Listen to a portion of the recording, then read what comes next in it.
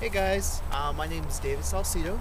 This is my first blog ever that I've ever done. I've watched a few on MySpace, YouTube, and they seem pretty fun. I mean, it's a way to get your ideas out, your thoughts, your opinions.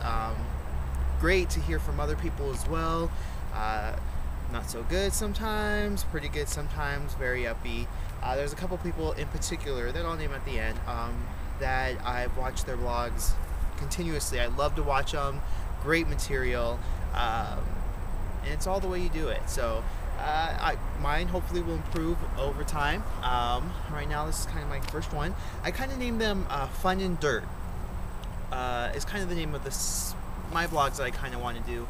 Partly because I hope it to be fun. I mean, I'm having fun just doing this right now, and I picked a beautiful scene in the forest and with a beautiful river behind me as my office. So where I kind of like to blog. It's really nice, quiet, kind of creepy sometimes. Sometimes I look behind me or see something in the distance, and then I thought, note to self, alone in the forest, kind of creepy. Not really in the forest, the road's right there. I'll show you guys in a second. But you know what? I just have a question for people who want to know. Why do you think people blog? Why do you think we choose to kind of invent ourselves? I mean, before there wasn't anything much blogging, you know, until the 90s to 2000s, and you know, I never really thought of doing anything like this before either. But I thought it'd be fun. Why do you think people blog? Because they're bored? Because they have something to say? Just because? What do you guys think? I'm talking to you guys from beautiful Washington State. I'm not from here. I've only been here for about 8 months now. Very beautiful. Probably arrived in August. And so went through fall, went through winter. I've never driven through snow before. I've never lived in snow before, so it was very interesting. I'm originally from Southern California, a city called Thousand Oaks. So I was about 21, 22, and then moved to Arizona, around Phoenix. So you can imagine being in the warmth and the sun and then coming to Washington State where it snows. It was very interesting. Cool jackets. I've bought a lot of jackets that I plan on moving back down to the southern states, so I don't know what I'm going to do with them. Anyway, yeah, and you know what's funny is my life has kind of been backwards. Some people leave small towns to go to Hollywood, to New York, Florida, I don't know.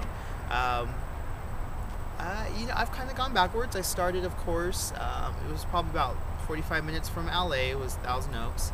All my friends were into acting. We took acting classes, all that good stuff in college. And then about 22, moved to Arizona. A little bit backwards, not too far. Phoenix is kind of getting up there. And kind of started taking more of a career route than an acting route. Worked for the airlines, and then I became a vet tech for a few years. And then things kind of got a little shady, and then ended up here in a small town called Yakima, Washington. A very cute town. There's not much to do here, which is probably the boring part.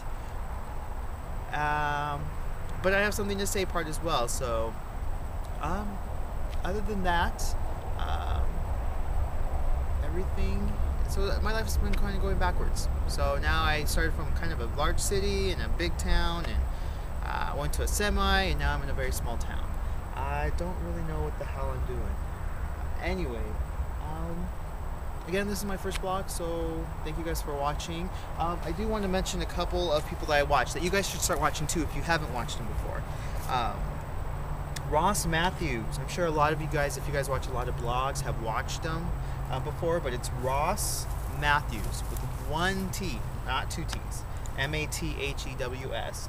And he actually has a new blog show on theinsider.com called Inside Dish with Ross Mathews. Check it out. Very funny, hilarious. He covers a lot of what us normal folk can try to get away with in Hollywood. Check him out. Also, there's another blogging, Natalie is her name, and her blogs are called Community Channel. She's from Australia. She has a beautiful, sexy voice, and she's from Sydney, Australia. And there's a whole bunch. If you just go to Community Channel, she has a lot of videos on there. My particular favorite, and I hope when she watches this she finds out, is the ultrasound. I'm sorry, but that would be classic. Probably not so good in real situation, but the hilarious. You gotta watch it. I mean, who does that? Thank you guys for watching.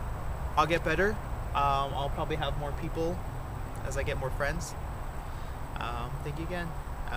One more thing I'd like to leave you guys with. Everybody has a voice, so use it. Bye, guys.